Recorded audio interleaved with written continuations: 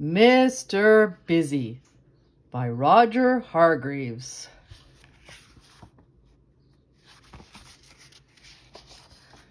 There has never been anybody quite like Mr. Busy. He could do things 10 times as fast as ever you or I could. For instance, if he was reading this book, he'd have finished it by now.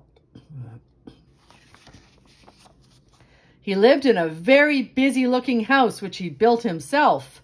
As you can see, it had lots of doors and windows. And do you know what it was called? Weekend Cottage. Do you know why? Because that's how long it took him to build it. One fine summer morning, Mr. Busy was up and about bright and early at 6 o'clock. He jumped out of bed and had a bath and cleaned his teeth and cooked his breakfast and ate his breakfast and read the paper and washed up and made his bed and cleaned the house from top to bottom, by which time it was 7 o'clock. Busy Mr. Busy. Now, next door to Mr. Busy lived someone who wasn't quite such a busy person. In fact, a very unbusy person. Mr. Slow. If he was reading this book, he'd read it like this. He'd still be on the first page.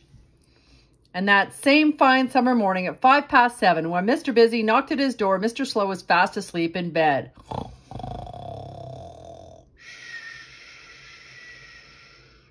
He'd gone to bed for an afternoon nap the day before and somehow hadn't woken up until he heard Mr. Busy knocking at his door.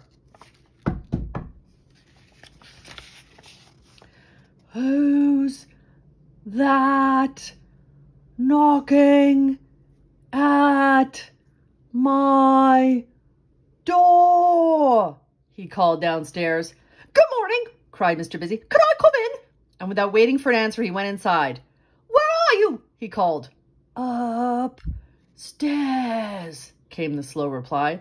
So Mr. Busy went upstairs 2 at a time. Good heavens, he said. You're still in bed. And he made Mr. Slow get up. And he made his bed for him and cooked his breakfast for him and cleaned his house for him. Poor Mr. Slow. He hated to be rushed and fussed.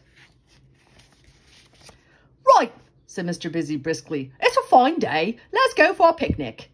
Mr. Slow pulled a face. I don't like picnics, he complained. Nonsense, replied Mr. Busy, and busied himself around Mr. Slow's kitchen, making up a picnic for the two of them. It took him a minute and a half. Right, he cried when he'd finished. Off we go. And he bustled Mr. Slow out of his front door, and off they set. As you can imagine, Mr. Busy walks extremely quickly. And as you can imagine, Mr. Slow doesn't. So by the time Mr. Busy had walked a mile, do you know how far Mr. Slow had walked? To his own garden gate. Mr. Busy hurried back. Come on, he cried impatiently. Hurry up. Hurry up, replied Mr. Slow. Impossible. Oh, all right, said Mr. Busy. We'll have a picnic in your garden. Wait a minute, though, he added. The grass needs cutting. And he rushed back to Weekend Cottage and rushed back again with his lawnmower and rushed up and down cutting Mr. Slow's lawn. It took him 2.5 minutes. It would have taken him 2 minutes, but he had to mow around Mr. Slow, who couldn't get out of the way in time. Right, cried Mr. Busy. Picnic time. And together on that fine summer day, they had a fine picnic. Well, actually, Mr. Busy had a finer picnic than Mr. Slow because he ate more quickly and had most of the food. Mr. Busy stretched out on the grass. That was fun, he said. I like picnics. You do. I don't, said Mr. Slow.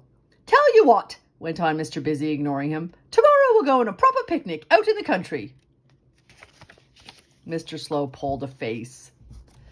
And, went on Mr. Busy, in order to do that and get you out to the country, I have to call for you earlier than I did this morning.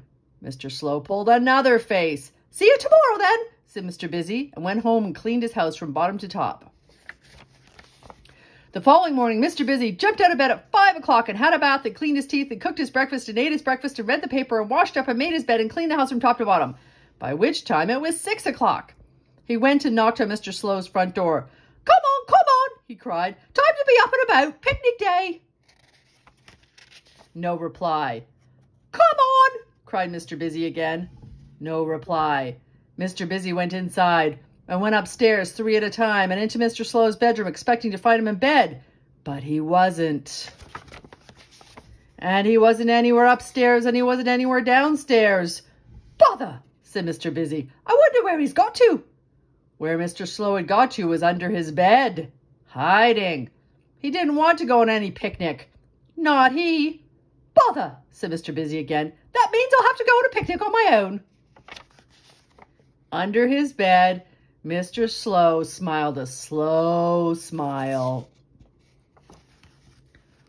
What a good idea, he said, and went to sleep, snoring very slowly.